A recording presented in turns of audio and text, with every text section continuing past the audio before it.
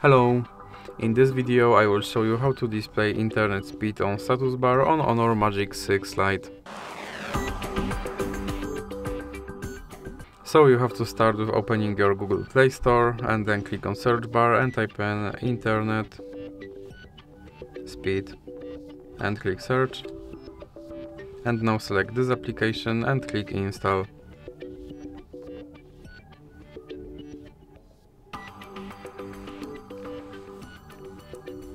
Now you can click open and click grant permission and now click allow, and your internet speed should be displayed on the status bar. So that's it for this video. If you liked it, please remember to leave like and subscribe.